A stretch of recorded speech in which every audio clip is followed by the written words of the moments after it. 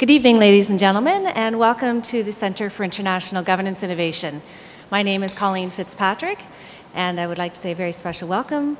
Thank you very much for coming this evening. We're very excited to present our speaker on climate change, Dr. Tatiana Saksina. I would like to call to the podium the CEO of WWF Canada, Mr. Gerald Butts, who will make her introduction. Thank you.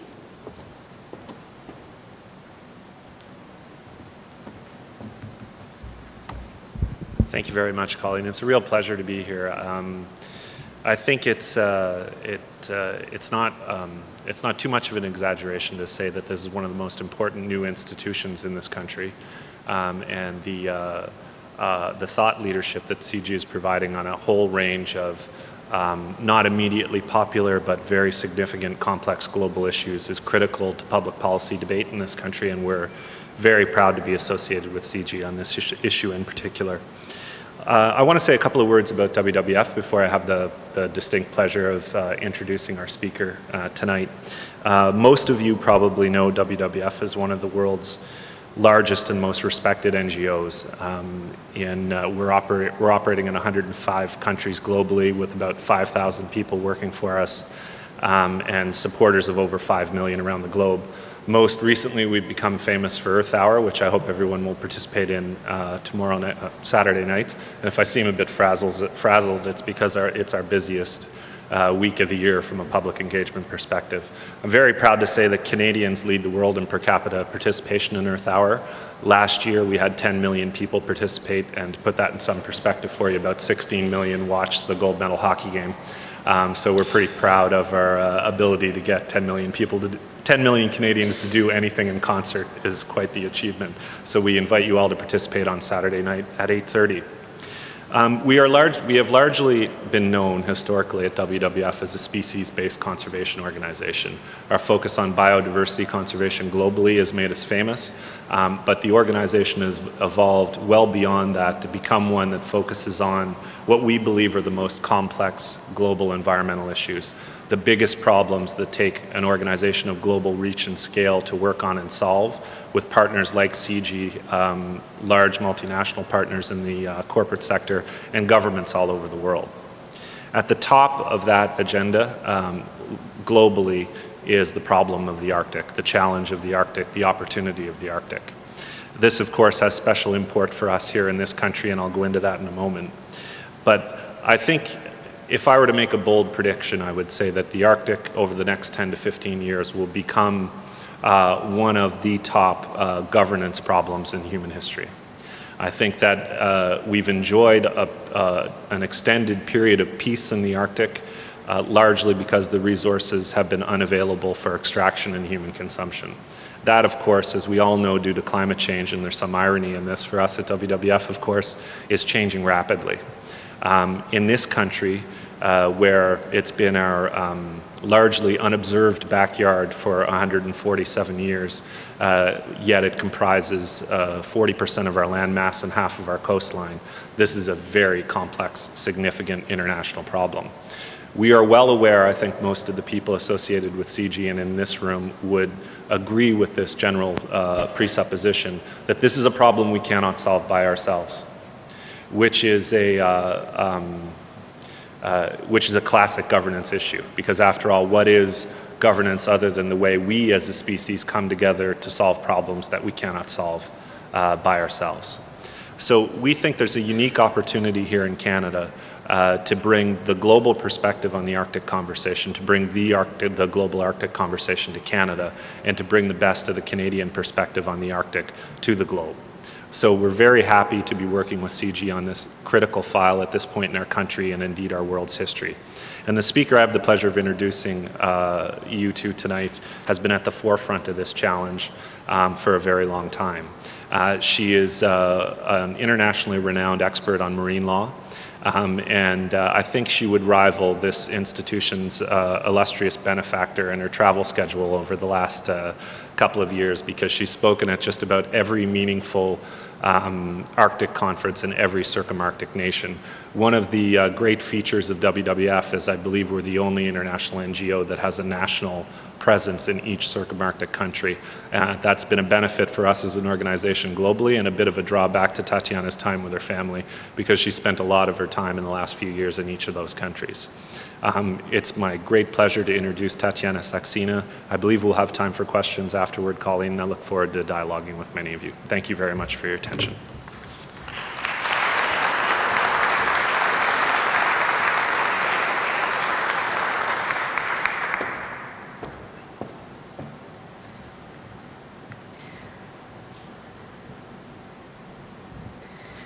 Ladies and gentlemen, thank you very much for this opportunity to address you today on such an important and heatedly debated topic as the future of the Arctic and its governance in particular.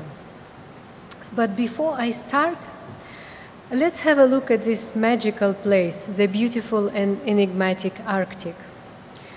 Why have we chosen to work in the Arctic in the first place? The Arctic is one of the world's largest, most valuable and pristine natural regions. This is a home to many charismatic species, including walrus, narwhal, and polar bear. This is a key region for fossil fuels, minerals, and fisheries, and potentially for shipping. And the Arctic is a home to a diversity of human cultures. The Arctic is also key to the global climate system. Changes in the Arctic affect the rest of the world through global warming, rising sea levels, alteration of oceanic processes and circulation, potential release of huge volumes of methane. The Arctic has a unique population which has unique lifestyle in harmony with nature. This is why we strive to conserve the environmental conditions that sustain traditional lifestyle for present and future generations. However, there are serious problems and challenges facing the Arctic that accompany the emergence of a new ocean. A surge in large-scale economic activities that needed to be environmentally friendly. New threats, pollution, oil spills, overfishing, and IUU fishing.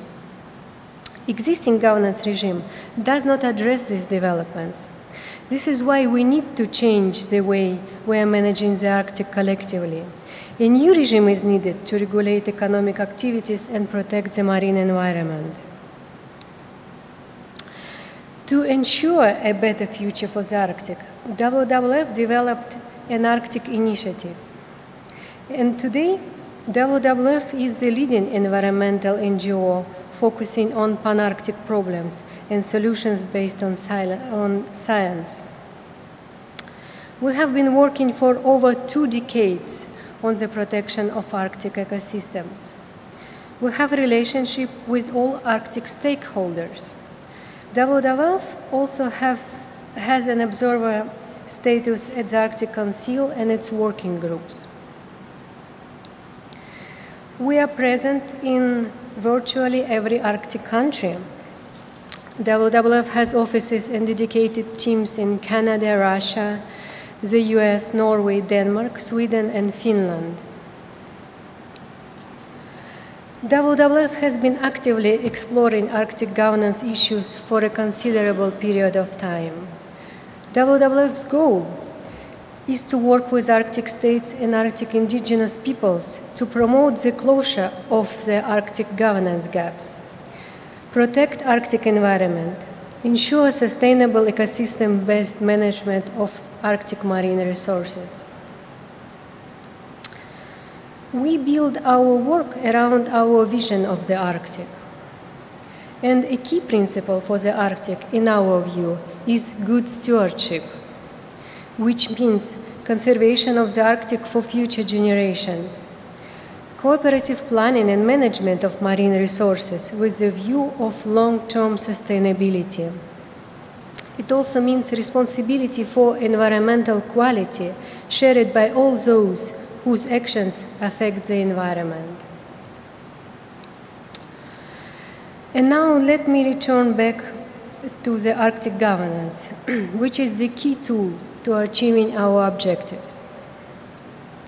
As the United Nations Convention on the Law of the Sea states, we need to have good governance and regulations in place in order to achieve the peaceful use of ocean, the equitable and efficient utilization of ocean resources, the conservation of living resources, the study, protection, and preservation of the marine environment. Ladies and gentlemen, the ice-covered Arctic Ocean did not require much regulation up until now. But as the ice retreats and climate changes, we need a common vision and international regulations for environmental protection in the face of rapidly increasing human activity. In order to have a clear picture of the current Arctic regulatory and governance regime, WWF commissioned 3 reports to examine the regime, identify governance and regulatory gaps, and analyze options for improvements. The report's overview and gap analysis, options for addressing identified gaps, and a proposal for a legally binding instrument are authored by well-known international legal experts, Timo Kaivorova and Eric Jaap Molenaar. These reports are a truly revolutionary study. They represent a comprehensive, in-depth analysis, the first such study in the field. Let me tell you briefly about the gaps of the regulatory and governance regime, which are indeed dangerous and profound. First of all, let's look at the Arctic Council and its constitutive document, the Ottawa Declaration. The Ottawa Declaration contains no legally binding obligations. The Council itself is not an operational body, it's a forum. It has limited participation. There is no continuous or guaranteed funding, and there is no permanent secretariat. There are also substantial law of the sea gaps. The United Nations Convention on the Law of the Sea has an important role, but it is imperfect. It is a framework convention that does not provide all the necessary institutions and specific regulatory standards. UNCLOS contains only minimal rules for the protection of marine environment. Is this a flaw of UNCLOS? No, there is an intention. Regional rules must be created by states sharing the same marine environment. It requires regional implementation in several provisions, including Article 197, which we will see later. And to deal effectively with transboundary issues, regional implementation is often indispensable. In short, we probably need to revisit existing rules of international law, particularly the law of the sea, as it was put by Javier Solana and Benita Ferrero-Waldner. Now let's look at the sectoral governance and regulatory gaps. Fisheries in the Arctic are not covered well enough by international law. The Arctic contains many of the world's richest remaining fishing grounds, but climate change is affecting these fisheries already.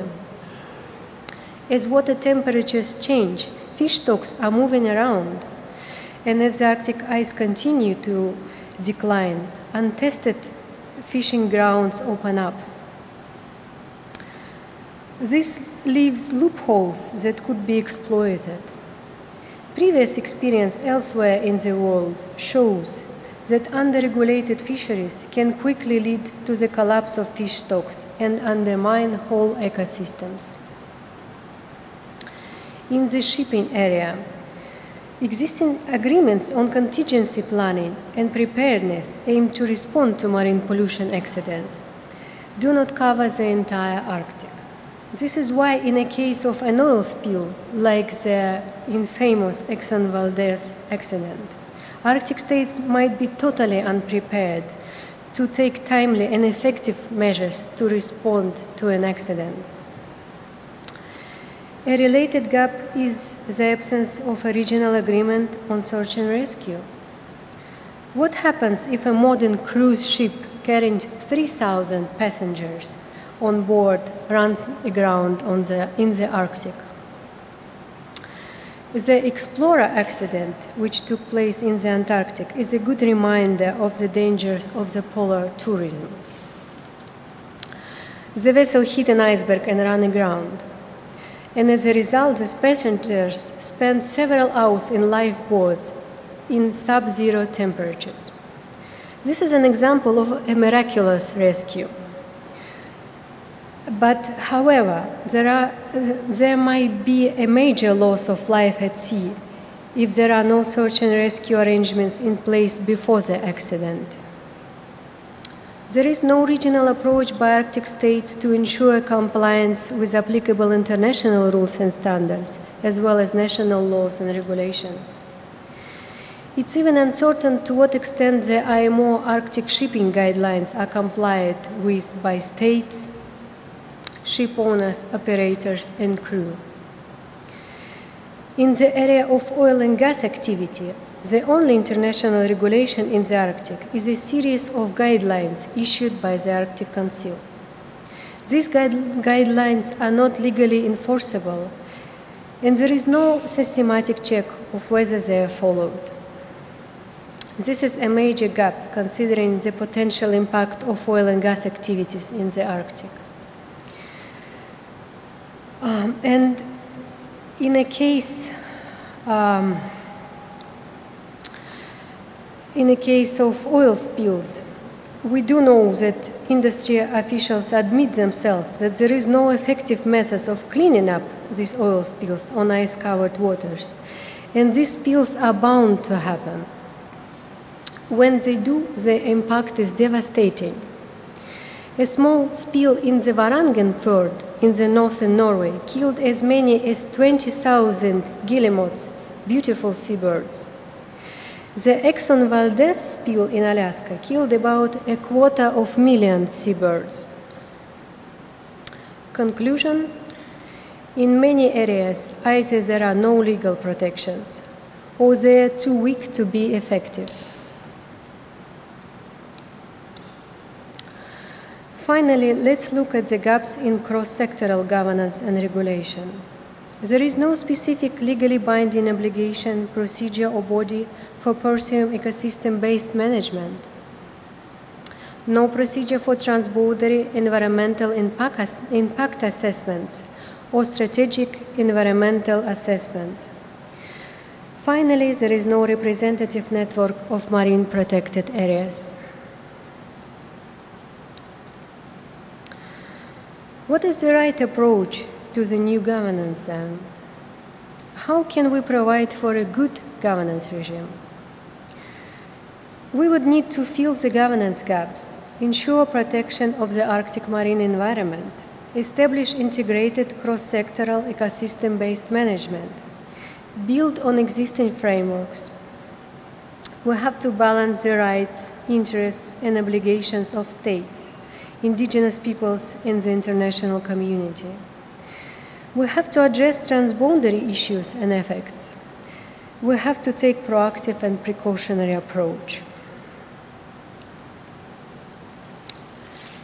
In doing so, do we choose hard or soft law? Soft law means not legally binding rules.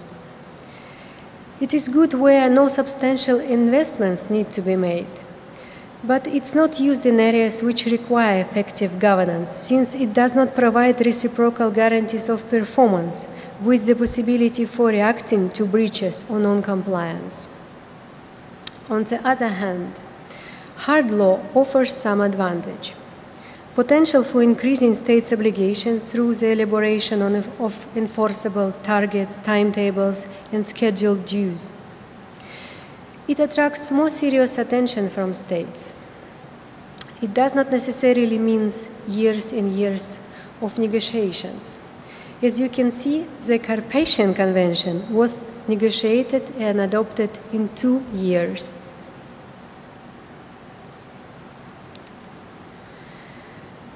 In our view, the best way to remedy the regulatory and governance regime is through regional cooperation, undertaken in a framework such as UNCLOS.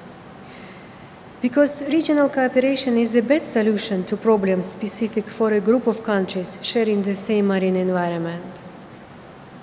This is why we have the regional seas agreements.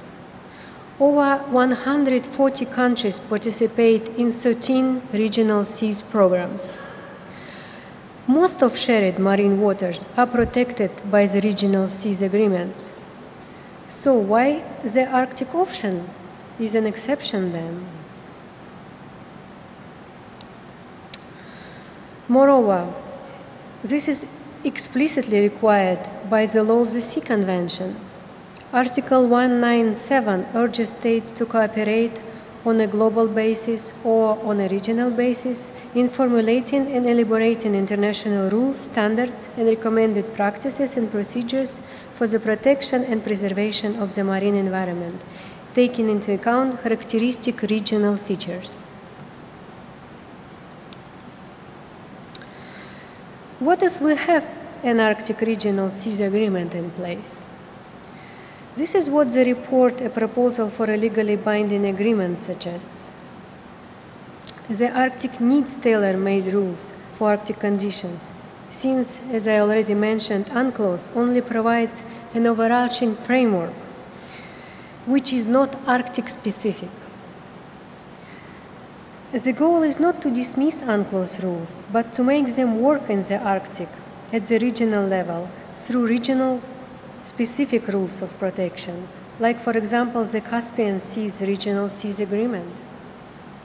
The Arctic marine environment will indeed be better protected if it has its own regional seas agreement.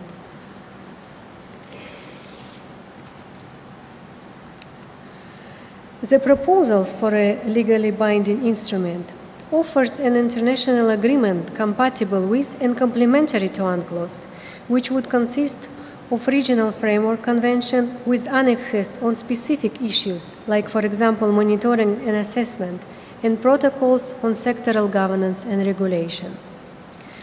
The objective would be protection and conservation of the Arctic marine environment, long-term conservation and sustainable and equitable use of the Arctic marine resources, maintaining peace, order, and stability in the Arctic, ensuring socio-economic benefits for present and future generations with specific reference to indigenous Arctic peoples. It would be based on the general principles of precautionary approach, ecosystem approach, and use of traditional knowledge.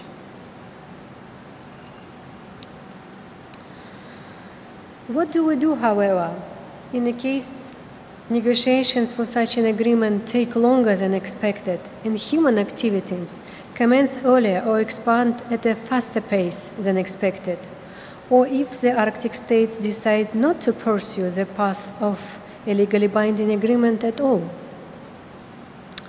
We would need a safety net that would lay down at least a minimum level of protection. A carefully designed network governance system might become a safety net or even a new Arctic governance system itself.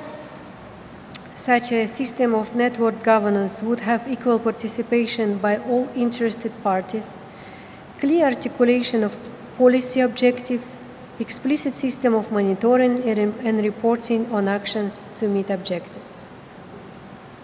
It will provide equal access to data as well as capacity to analyze the data.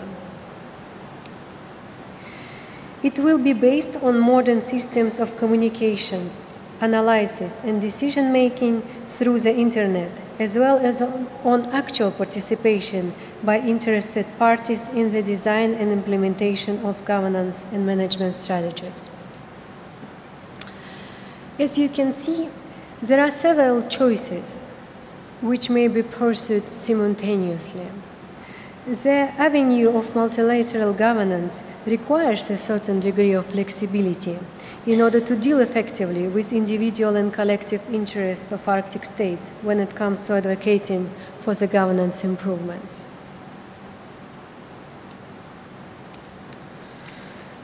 So what can we do next? We can facilitate a circumpolar dialogue on multilateral governance, resulting in best governance solutions. We can provide Arctic states with in-depth analysis of the problems, collectively offer our experience and advice on solutions to the Arctic states. WWF and CIGI are in a unique position to influence Arctic states to turn their attention to the multilateral governance by convening indigenous peoples' dialogue on multilateral governance, by reaching out to Arctic governments, by providing good stewardship principles, and by advising on the best governance options. We have seen several Arctic governance initiatives failing recently. They have not offered a comprehensive analysis of governance problems. They did not reach out to states and didn't offer convincing options. This is a right time for us to join our efforts and offer effective solutions. And based in Canada, CIGI is in a unique position to influence the debate on multilateral governance and convince Arctic states to make a right choice.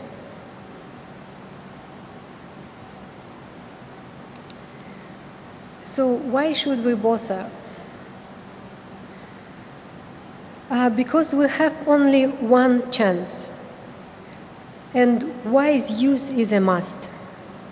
This is a pristine environment and a unique ecosystem. This is a global public good. And we do have an obligation of environmental stewardship in the Arctic. Only through careful stewardship by Arctic countries and Arctic peoples can environmental damage and degradation be prevented. We do offer a unique and effective partnership, and together we can make a difference. Thank you very much for your attention.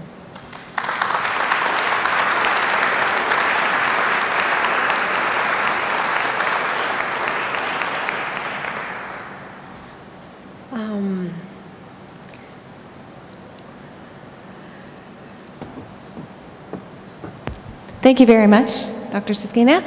We'd like to open up the floor for questions now from our audience. We do have a microphone here on your right-hand side. If you'd like to step up to the microphone with your question for either Mr. Betts or Dr. Saksina, please just introduce yourself, maybe your affiliation within the community, and one or two short questions. Thank you.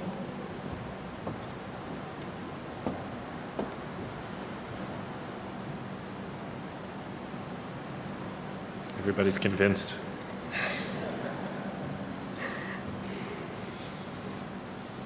I am Matt, no affiliation. I was wondering, of the countries you named that have a stake in the game, where are we at as far as pulling together an agreement? Like who's the front runner, who's holding it up? Do we see something coming into place in the future? Like tangibly, where is it at? Thank you. This is a very interesting question. Thank you for asking this. We're now in a very interesting position because there are suggestions for a new legally binding agreement.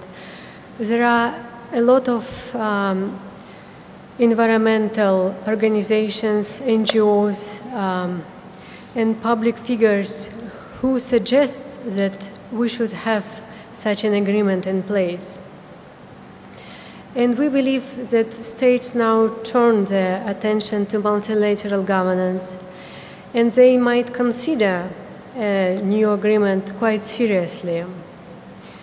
This is true that we do not hear any proposals from the Arctic states, but we should note that Arctic states only recently turned their attention to the issue of multilateral governance. This is why we have to allow some room for consideration and wait and see. I can be a little more specific in the Canadian context. I think if we were ranking countries, I think Norway probably has the most thoughtful approach to this and the longest standing interest. In Canada, it's almost as if we've been living on farmland for 149 years, and Mississauga's suddenly grown up around us. Now we've got to take our neighbors a little more seriously than we have in the past in this region, and none of that is to fault successive Canadian governments for a lack of attention to this file. In fact, if we ever comment on the current government's approach to it, it's to compliment them for at least paying this much attention to it. So to underscore the point that Tatiana was making, I think it's an evolutionary process, and it's not too surprising that there aren't fully evolved positions on multilateral governance, because you have some states with long-standing relationships who are feeling each other out through a variety of different fora. But Norway, if we had to go the top 5 list, I'd pick Norway as number 1.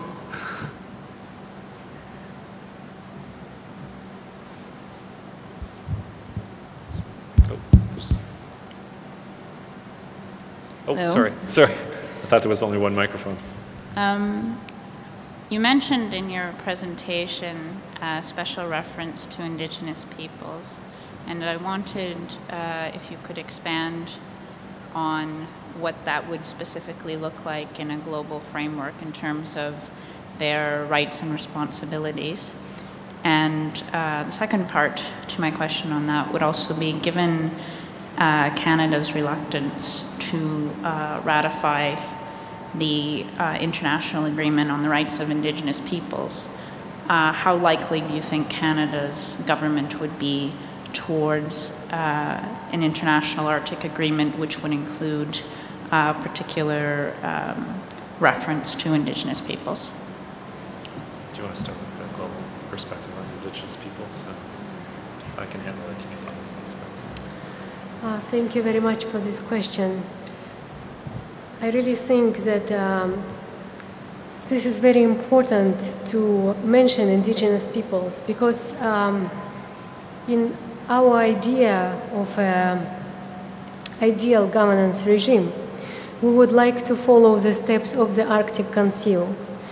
And we do believe that the role which Indigenous peoples are given in the Arctic Council can be used in any governance system. For example, in a case of a new legal agreement, Indigenous peoples can be granted the same role as in the Arctic Council. But speaking about Canada, this is very important. I know that the role of Indigenous peoples is very important in this country, and this is really amazing. I wish my own country, Russia, would have the same relationship with Indigenous peoples. But I think new governance arrangement would be very beneficial for Indigenous peoples. We have to think not just about the protection of marine environment, but also about the development. And if we do it sustainably, we preserve this unique nature while using these resources in a wise manner. I think this is the greatest gift we can give to Indigenous peoples. Would you like to add something? I can just expand on the Canadian context a little bit. I understand where you're coming from, believe me. I think that Canada's relationship with Indigenous peoples is favorable by comparison to many countries, but in absolute terms, we've got a lot of work to do, of course. The benefit of most people don't understand the legal and regulatory power that treaty organizations, Indigenous treaty organizations have in Northern Canada. The Inuvialuit in particular in the Western Arctic have more authority than any province in the country for land-based development.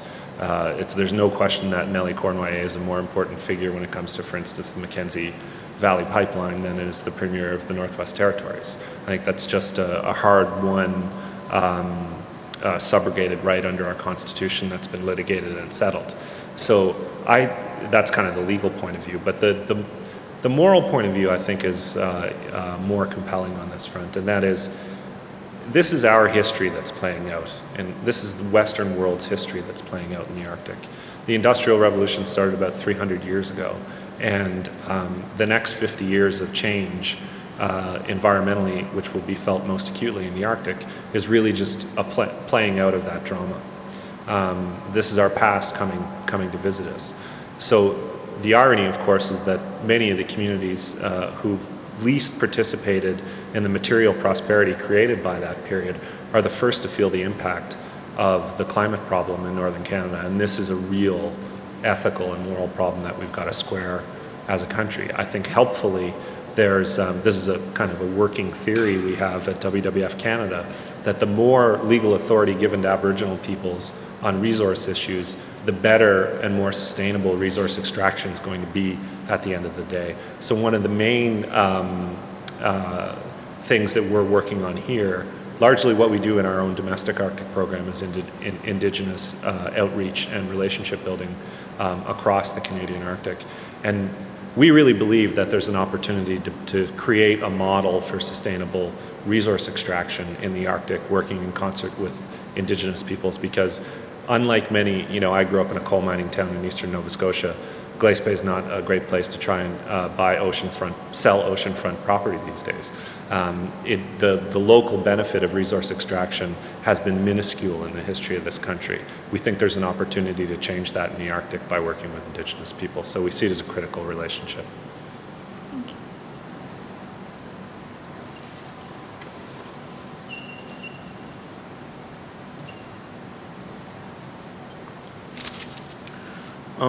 I have 3 questions, 2 of which I hope are brief. One is there was a mention of an agreement, the Carpathian agreement. I don't know what that is, so if you could explain what that is and that's relevant. Also, you mentioned several attempts at Arctic governments that have fallen apart, and I'm wondering if you could give some context on those. And then thirdly, having to do again with Indigenous people, and in particular the WWF. I know that, I don't know whether it's a majority view, but I know that there is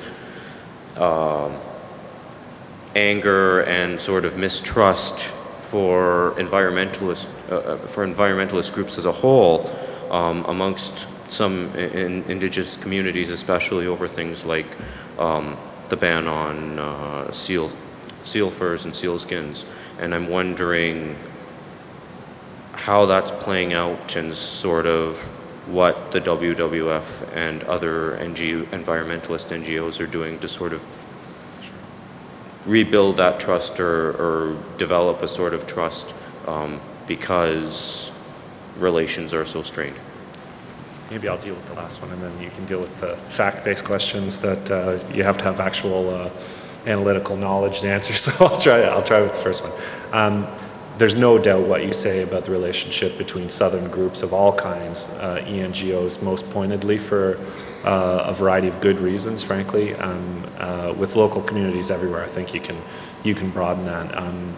At WWF, I like to think, and I think we have a lot of evidence for this, largely because of our grounding in science and the generally positive approach we take to problem solving. We're not the common placard-waving type of NGO. We're more a science-based, solutions-oriented organization. I think we have a hard-fought and hard-won positive reputation overwhelmingly in the Canadian Arctic. Now, of course, it's it's easy to get tarred with the same brush as other groups. I think, for instance, you mentioned the seal hunt. I always say that the 6 weeks of the seal hunt during the Canadian seal hunt, the Atlantic seal hunt, is the worst 6 weeks of my year, because we're actually not opposed to the seal hunt. There's no conservation-based reason to be against it. It's really an animal rights and humane treatment issue, which we don't, that's not our cup of tea. We're a science-based conservation organization. Yet, obviously, the activities of other groups on issues like that influence our reputation. So we have to be pretty vigilant in defending that. The truth is, the only way to build trusting relationships, be it between groups of people or individuals, is to be present over time. And we've been in the Canadian Arctic at WWF Canada for almost 40 years. And we've worked in concert to develop basic conservation science with Indigenous peoples all over the Arctic. So we're pretty confident that we have a deep relationship with Indigenous peoples that will withstand kind of turbulent moments. But we are constructive but often critical friends with all of the groups whom we operate with, because we have an independently derived perspective on science-based issues. So we like to believe that even on issues where we disagree, we can do so constructively over time. I just want to add something to this. WWF actually is one of the first NGOs to issue a special policy how to work with Indigenous peoples.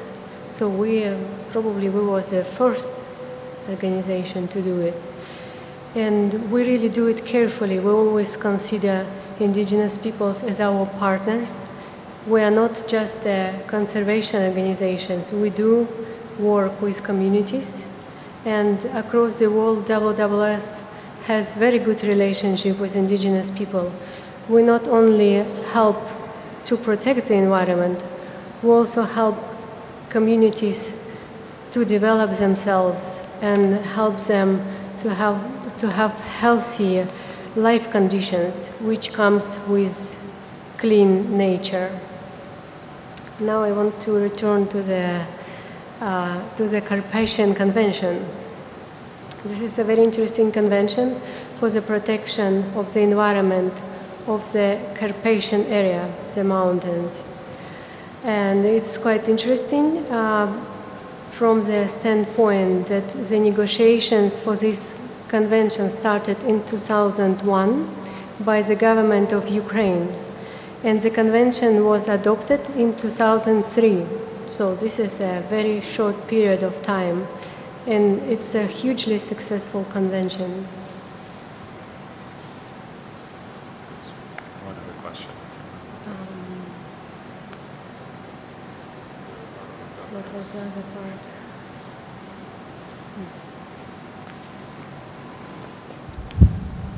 I wonder if you address any of the more traditional security issues in the Arctic, and I'm thinking, you know, the Soviets and the Americans have both do submarine patrols and that sort of thing. Does that enter into your mandate at all?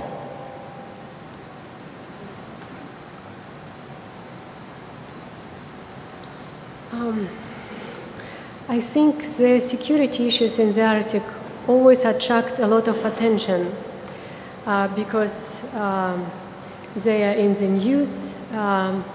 They always sound very threatening, but I think we pay too much attention to these issues because Arctic is the area well regulated by international law, and we should not expect any armed conflicts there. And we sometimes do witness some military exercises or very bold statements from some governments, but we should consider them as a part of a bigger game for political influence. If I could just add to that in the Canadian context, I think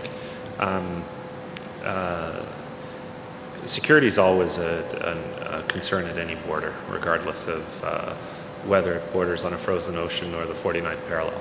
and any responsible national government is going to take that responsibility very seriously. The perspective that we've taken on the Canadian position, which is fairly commonly, it's fairly common analysis in the circumarctic region, is that we sort of had two legs of a three-legged stool. We focused on sovereignty and security, but very little on stewardship. And our view is a little more expansive than the first two, that true security is found in commonly shared institutions and values throughout a region. I mean, Europe became one of the most secure continents. I'm not saying we need the European Union in the Arctic. It's an analogy, not an imperfect one, admittedly. But building common public institutions of governance is the best way to ensure mutual security in the Arctic. And mutual security not only amongst the directly related states, but of course, you know, there's very significant interest in Arctic resources outside the traditional Arctic nations. I read a report last week that suggested that China will be spending more money on Arctic research than any country in the world next year. These are significant issues, and I don't say that to be, you know, alarmist about it. I think having a fifth of the world's population entitles you to a basic understanding of where the resources of the world are likely to come from. But security is just more than guns and steel, I think.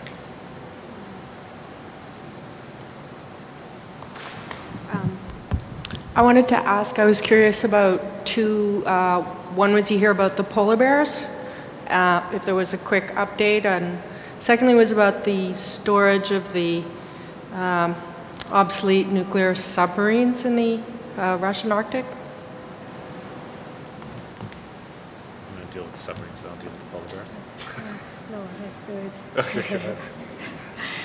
Well, I believe that the issue of polar bears is one of the most successful in the Arctic, because we do have a regulatory regime, and states do pay attention to this issue, because this is a very charismatic species. So I think the polar bears are in the best position, probably even better than people. But coming to the nuclear submarines, this is indeed a very big issue, and I know that this issue is often raised by Russia's neighbors, for example, by Norway.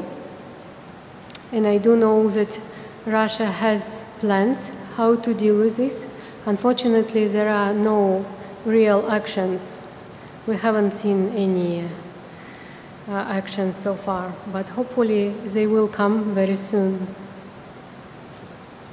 Just to quickly elaborate on the polar bear aspect of your question, I think you're probably referring to the recent debate about uplisting polar bears as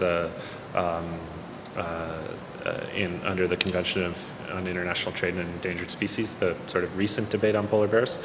This kind of ties to the gentleman's question on indigenous peoples. There were a lot of groups around the world that took politically motivated positions that were unsupported by science to basically ban subsistence hunting and all trade in polar bear parts. And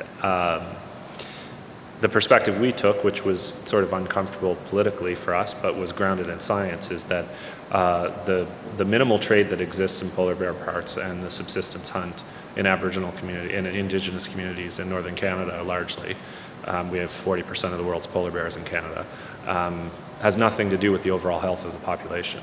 The truth is the real threat to polar bears in the north is climate change. And there are many, you know, I've heard many great statistics on this, but one of my favorite ones is one of Canada's leading sea ice experts, the University of Winnipeg, once said that the last time the Arctic was open and had no ice was 1 million years ago, and polar bears are roughly 1 million years old, and these two things are not accidental, right? That's not a coincidence. So for us, the real issue is climate change mitigation, first and foremost, but developing a resilience-based adaptation strategy for polar bears where we create an international refugia for the animal at the top of the planet. You know, to give you one quick anecdote about it, we were just in Churchill in November. Churchill's kind of one of the most southerly outposts in Canada for polar bears, but it's very popular. It's sort of where polar bears wait for the bus every November, right? The ice comes in and they go out, and of course it's very, very present in the Canadian imagination. For the first time ever, killer whales are showing up in the western Hudson's Bay because there's not significant ice cover to keep them out. Now, polar bears are known as top of the food chain animals for a very good reason, but not when there are killer whales around. So when you hear people talk about the unpredictable and dynamic aspects of climate change, think about that. Polar bears have not adapted to cohabit with killer whales in a marine environment. The whales will eat the seals that bears prey on, and indeed they'll eat bears. So these are very dynamic threats caused by climate change, not by a small hunt in Indigenous communities. So our perspective is to keep our eye on the big picture. I would suggest that in the face of, to set aside conventional concerns of security, I think one of the most daunting invasions in the North is by big business. It seems so easy to get lost in the language of policy, when in actual fact, what is not transferred to me is the idea of individual agendas. And although I'm reassured that the Carpathian Agreement was put into force in 2 years, I'm reassured, but is that a model for us? Does that actually give us any kind of outline, or what sorts of issues does that specify or control? Could you expand on that if it is applicable? Can you elaborate a little bit? Because I'm not sure I understood the question. Is the Carpathian Agreement a model for anything we're resolving in the Arctic? Well, the Carpathian Convention is an example of a very short negotiation process. So when we do with a very urgent issue, and I believe that the protection of the Arctic marine environment is an urgent issue, we really should aim for a short period of negotiations. And this is why I brought this issue of the Carpathian Convention, because sometimes there are reservations. People say some international agreements has been negotiating for decades and decades. So this is not exactly the case. We have very good exceptions when states decide to come together and resolve an important issue. This can be done very quickly. And just to add on I think the commercial interest point was kind of at the heart of your question, and that is, forget about invasive species and climate change for a second. Let's talk about the commercial actors that will be moving into that environment. This is one of the main reasons for the perspective we take on multilateral governance, that as long as there's wide disagreement amongst the parties, there's always going to be an opportunity for jurisdiction shopping for commercial interests. We think that a key aspect of, indeed a key aspect of our program, is to work with, you don't need a PhD in business administration to figure out who the key actors are likely to be in the Arctic. So we like to engage directly with those actors to help them understand that it's in everybody's common interest to have sustainable extraction of those resources and a framework that allows for that extraction, but also puts conservation first. And that certainty is in everybody's best interest. There are always going to be outliers, but a little known fact about the Arctic is that 4 of the 10 largest fisheries in the world are in the Arctic today. Not 20 years from now, not 40 years from now, but today. And the largest certified fishery in the world is in the Arctic, the Alaskan pollock. So there's a lot of hope here, I think, is the point I'm trying to make, that we can develop a set of shared values that will govern our activities, whether they be security-based, commercial, or environmental in the Arctic.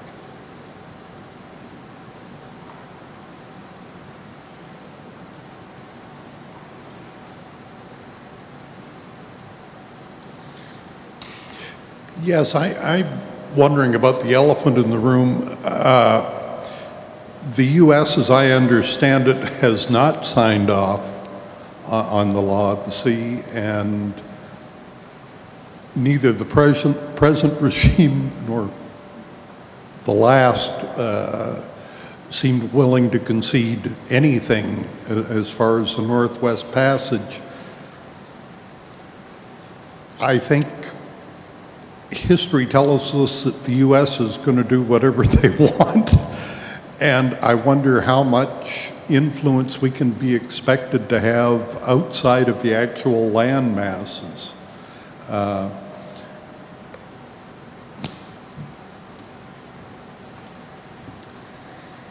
Well, this is true that the U.S. is not a party to the Law of the Sea Convention, but I believe that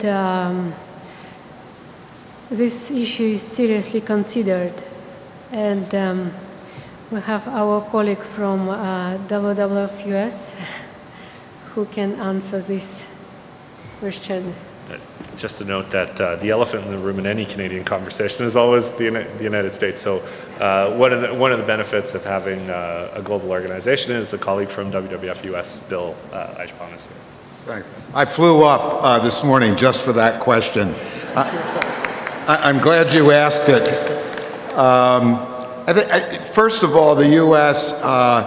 is not, as you point out, a signatory to the Law of the Sea, but the U.S. government does say that it follows all of the provisions of the Law of the Sea as a matter of customary applicable international law. What that means is that we generally comply with the Law of the Sea, but in fact, some of the things that the Law of the Sea provides for, which is, for example, the regulation of claims beyond the outer continental shelf, we can't participate in. Canada, Russia, the other countries can. So we're actually at a substantial disadvantage, and that's a major reason why we're arguing before our Senate that they should provide for accession by the U.S. But you all maybe observed what happened last weekend on health care, and that was a squeaker, and I don't know whether we'll get Law of the Sea this year, maybe next year. Having said that, I think that the United States can be, along with Canada and Russia, and as Gerald said earlier, with progressive thinking from Norway, a participant in a process as outlined by Tatiana that would provide for regional cooperative management in the Arctic marine environment, pursuant to the kinds of ideas that have been discussed without being a party to the Law of the Sea. And quite frankly, it's in our interest to do that because we're not the biggest player up there. Canada and Russia are the big players from a territorial viewpoint, from a resource viewpoint, from a viewpoint of the people, numbers of people living in the region. So it's really in our interest to join in a cooperative effort if we can begin to get that momentum going.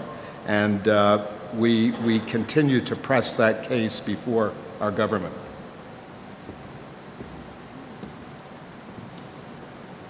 In classic Canadian terms, we're usually more amenable to American cooperation when there's a Democrat in the White House. So we've got at least another 3 years to get this done. I've noticed that there's very few marine protected areas in the world, and that there's probably a very unique opportunity to develop marine protected areas in the Arctic before traffic develops. I know Canada's developed a lot of parks, land-based parks in the last 20 years, but I'm just wondering, is there much pressure or activity in developing large, very large marine protected areas in the Arctic? There are indeed very interesting proposals to develop marine protected areas in the Arctic. Some proposals refer to the high seas, which is kind of a difficult thing to achieve, but some of them actually very reasonable proposals for national waters or waters under national jurisdiction. And I know that many Arctic states have plans to establish more marine protected areas. For example, Norway has these plans. And actually, some international agreements in the Arctic provide for marine protected areas. For example, OSPAR tries to establish such an area even in the high seas. So we will see the result. So far, it didn't happen, but hopefully we will see it soon. I'd just add in, this is a consequential issue all over Canada, not just in the Arctic. We have the longest coastline in the world, but for some reason, maybe it's because we don't have a New York or a Los Angeles on our coast. Our major concentrations of people tend to be inland around the Great Lakes Basin. We just don't have the same sort of public, consistent public pressure on the government to establish marine protected areas. We think there's an opportunity to change that, especially as the population grows on the West Coast. And we have real prospects of fisheries recovery on the East Coast, and of course, in this context, the Arctic. I think that it's politically speaking, it's almost a no-brainer for the government. They just wonder whether they get sufficient credit for doing it.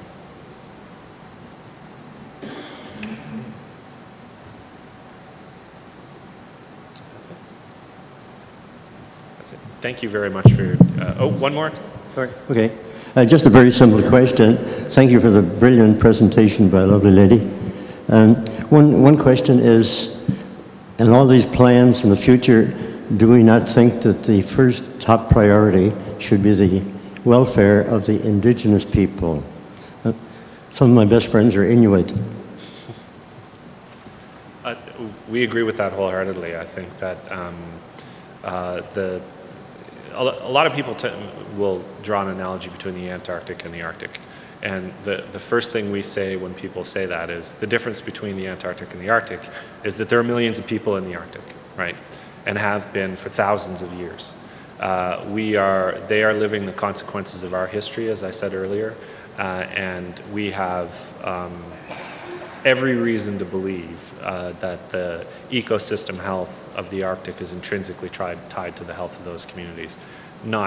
That's not to say that there isn't a moral imperative to foster the health of those communities, notwithstanding what happens in the natural world. But as many indigenous cultures know, as I'm sure you know, they have a sense of that interplay between the natural and human world that many of us in our culture have lost.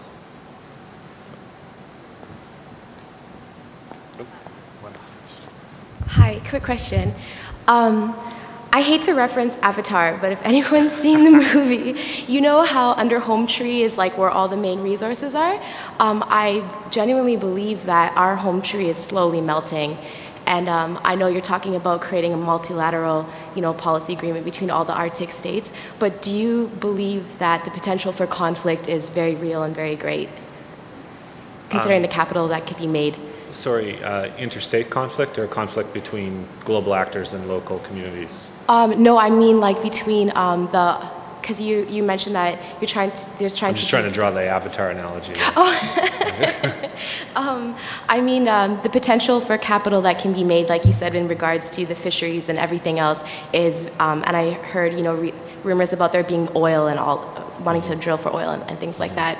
And I'm just wondering how you feel about, if you could rate, like, how do I say this?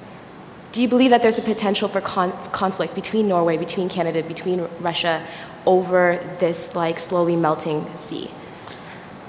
Do you want to? Sorry, is that okay? Yeah, sure. No, that's clear, very clear. I don't think there is much room for the conflict in the Arctic. And as I mentioned already, most of the issues are regulated. This is a good question, to what extent? But when it comes to security, we shouldn't expect any major conflict. Because if we consider this issue of grab of land, which often raised by media, there is no grab of land. everything is pretty well regulated, and the claims for the continental shelf can be resolved very easily according to international law. So I would not really expect any conflicts. Probably the biggest conflicts would be in the International Court of Justice, but no armed conflicts, I believe. And I'll just add to that, I think that the most tangible conflict you're going to see is serious conflicts between the interests of local people and global actors, or national actors for that matter. I think that there's a real opportunity here. You know, one of the things I was going to say in my opening is that we fancy ourselves great stewards of the natural environment in Canada, but if you look at our history when it comes to resource extraction, it's not that pretty, right? We presided over probably the greatest ecosystem collapse in the history of humanity in the Northwest Atlantic on the Grand Banks with the cod fishery. Our history on forestry has turned around recently, but it wasn't pretty for a long time before then. And whatever your perspective on the oil sands in Alberta, it's relatively unregulated. And I don't think there's anybody who would argue it's been a sustainably extracted resource. What we're saying is that we've got an opportunity for once in this country to contribute to the global commons in the Arctic. And we've got probably 10 or 15 years before resource extraction begins in earnest to think this through and do it properly. If we build the kind of conversation we think we can build in this country about it, I think it'll happen. Thank you very much. And thank you, Tatiana, for coming all this way.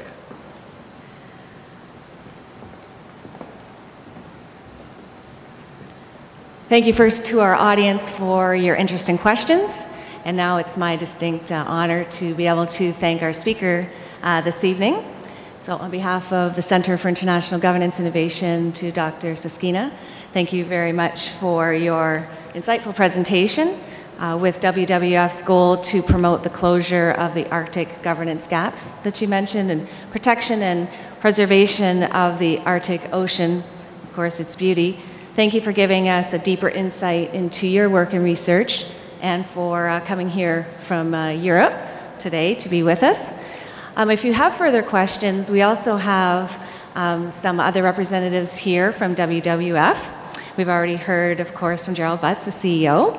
And thank you very much to Bill Eichbaum, who is the Vice President of the Marine and Arctic Policy with the WWF. And he's also the Acting Vice President of U.S. Government Relations. So thank you for coming up from the U.S. to answer that question.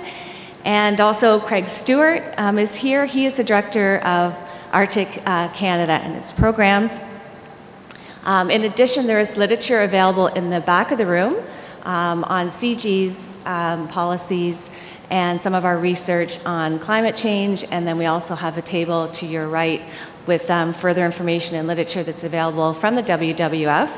I also did want to mention that on April the 17th at 6 a.m., I will be climbing the CN Tower they're clapping because it's the WWF initiative in Canada here to encourage people to climb the CN Tower to help raise money for their climate change program. So my legs are already burning thinking about the 144 flights of stairs that I will climb, and Jared will be there too, hopefully with a coffee in hand for me, because I haven't done the climb before. If you're interested in joining us for the climb, you can sign up online.